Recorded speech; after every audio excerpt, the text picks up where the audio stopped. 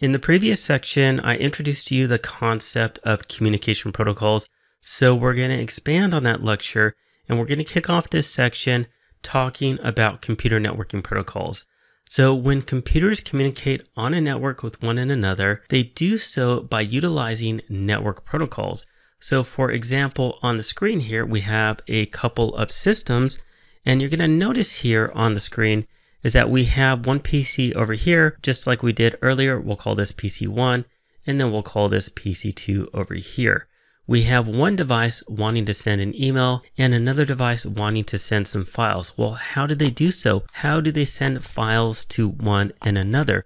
Well, they do so by utilizing specific protocols, specific network protocols. And as you'll see as you progress in this course, there are a lot of various different types of network protocols. There are email-based protocols to allow us to send and receive emails. There are file-based protocols to allow us to send and receive files. And there are a lot of other different types of protocols as well. So we use networking protocols to communicate with one and another. So when we're talking about a protocol, we can actually just simply call it a rule. And when we're talking about networking protocols, they are rules that govern how systems on a network can exchange data and also enable effective communication. Now, you're going to find out as you progress in this course that not all networking protocols are designed specifically to allow a system to communicate with another one, but there are ones that support it by doing other things on the network. They help enable effective communication. So that's what a computer networking protocol is. Now, let's take this and let's put this into context with a couple of everyday examples. So for example, let's say that you need to call somebody. So you pick up your phone, you ensure there's a dial tone, and if there is, you dial their number. But if there's no dial tone and you dial their number, well, it wouldn't work. So there's a break in the protocol somewhere.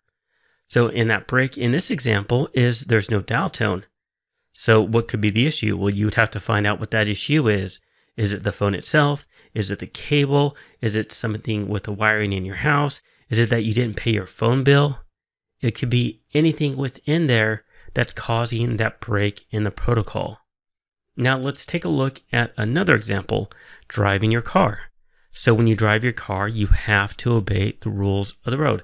Well, you don't have to, but you should. If you don't obey them, you could get a ticket, you could lose your license, you could cause an accident, you could get in an accident yourself. But if you don't, then odds are you're going to be a lot safer in your car and you're not going to lose your license. So when we're talking about obeying the rules of the road, we're talking about following specific protocols.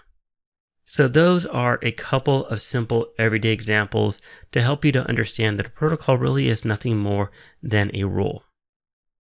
So let's continue our discussion talking about networking protocols, and let's go a little bit deeper. So if you remember from the last section, I said that a computer network is composed of a physical aspect and a logical aspect.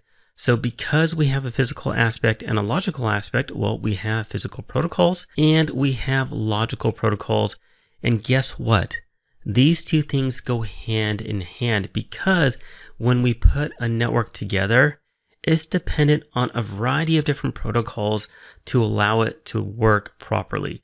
If we don't have a variety of physical protocols and logical protocols, a network's not going to operate properly. So with that said, let's talk about the difference between physical and logical protocols. So when we're talking about physical protocols, we're talking about the physical aspects. So we're talking about, for example, the medium that the network is going to be on, so the wiring, and also the connections, so the RJ45 ports, which we use on networks, and also the signal itself, so the actual voltage level on the wire itself. So we have physical protocols that are associated with all of this. Now, when we're talking about the logical protocols, we're talking about the software and how that software controls how and when data is sent and received to and from computers, supporting the physical protocols. And this is important, and I want you to understand that logical protocols support physical protocols and vice versa. Now, like I said on the previous slide, there are a variety of different categories of protocols. You're going to learn about a lot of them later in the course, and specifically, you're going to learn about the TCP/IP suite of protocols. And this is just a quick teaser, a quick introduction to some of the more common ones. So for web communication, when we go out onto a web browser and we communicate, we use HTTP or HTTPS. For email, we use a variety of different protocols, POP3, SMTP, and IMAP. And then for file transfers, a very common one is FTP. Now, don't worry if you don't know what any of these mean. We are going to be spending a lot of time talking about these, and I'll explain what the acronyms mean. So don't worry about the acronyms right now. So anyways, that's going to conclude this lecture. Hopefully it was beneficial. Hopefully you learned a bit more about protocols. So as we continue to talk about them throughout the course, they continue to make more and more sense. Well, I hope that you enjoyed today's video and you learned a lot from it. If you did, please give this video a thumbs up and also consider subscribing to my YouTube channel. Now, if you're interested in taking this full course or just learning more about it, check out the video description down below because I've included a link where you can learn more about the course and enroll into it if you'd like. So again, thanks for watching my video. I appreciate it and I look forward to seeing you guys at the next video. Take care.